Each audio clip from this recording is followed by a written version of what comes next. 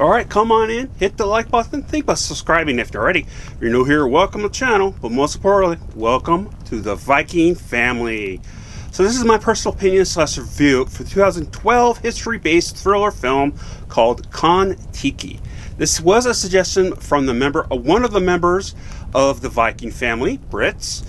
Here's the plot. Norwegian adventurer Thor Heyerdahl suspects that the South Seas were originally colonized by South Americans. So in 1947, despite his fear of water and inability to swim, Thor decides to prove this theory.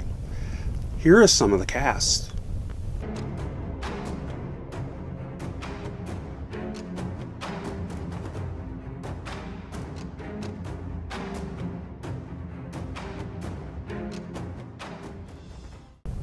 Such a beautiful looking and done film. Clearly made you immerse into the timeline they portrayed this story to be in. The way they did his blue eyes as a kid and adult had a very bright shine to them. It showed his high spirit and youth in the beginning, and then it changed throughout, showing how much he went through and suffered from the harsh environments of Mother Nature on the ocean. For the most part, the CGI of the aquatic life was super realistic. I mean, the whale shark was just gorgeous to look at. It was definitely... I haven't seen a CGI animal of any kind in a while.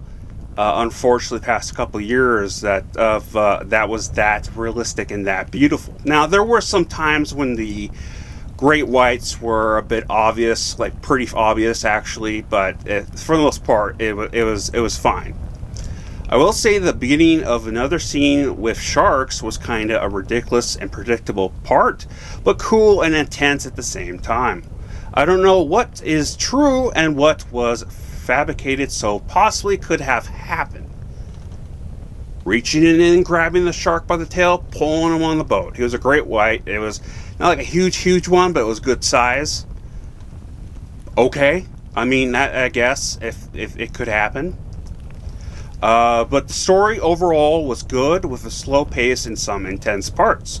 I will say it did have some odd spots in the writing, and I feel they could have made the time transitions on the raft time frame more cleaner and a little longer.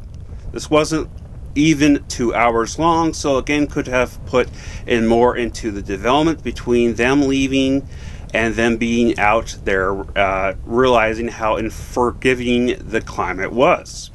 Also, each character even more deeper story arcs other than just Thor's, which would make it more longer and feel more fuller, in my opinion. And here is my rating.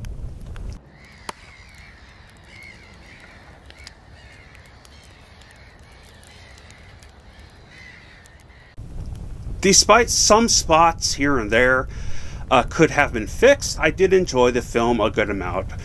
It was a very good suggestion either way.